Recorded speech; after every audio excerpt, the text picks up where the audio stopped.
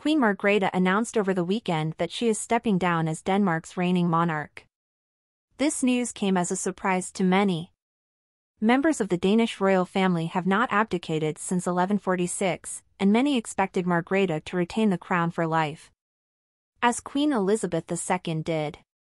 However, it was a shock to many to hear when, in her annual New Year's address to the nation, Margrethe announced, on January 14, 2024, 52 years after I succeeded my father, I will step down as Queen of Denmark. I will pass the throne to my son, Crown Prince Frederik. She will be succeeded by her eldest son, Frederik, 55, and his 51-year-old Australian wife Mary.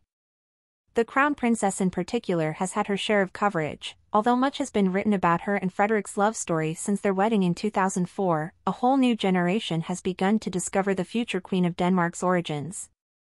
She grew up in Australia. Mary Donaldson was born in Hobart, Australia. The future Queen spent almost all of her childhood in Tasmania, except for one short year when her family moved to Houston, Texas, after her father took a job at the Johnson Space Test Center.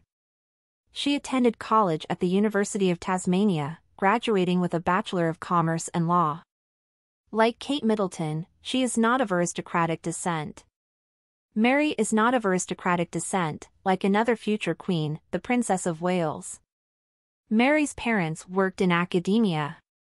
Her mother, Henrietta, was the Deputy Dean of the University of Tasmania, and her father, a well-known scientist, worked as a professor of mathematics and still does research. She met Prince Frederik at a bar. Mary and Frederik met at Sydney's Slip-In Bar during the 2000 Olympics. He was with the current King of Spain, Felipe VI, then Prince of Asturias, who knew Mary's roommate and invited her to a party. Frederik and Mary, an advertising manager, quickly found a common language, liked each other. A long-distance relationship soon began. 2 weddings in May 2004. At her royal wedding at Copenhagen Cathedral in May 2004, Mary wore an ivory silk wedding dress with long sleeves and an Irish lace veil. Later, a reception for 400 people was held at Fredensborg Palace on Zealand Island. Mary and Frederik have 4 children. The Crown Princess and Prince's 4 children are Christian, Isabella and royal twins Vincent and Josephine. Their son Christian will succeed his father and one day become King of Denmark. She is a fighter for women's rights.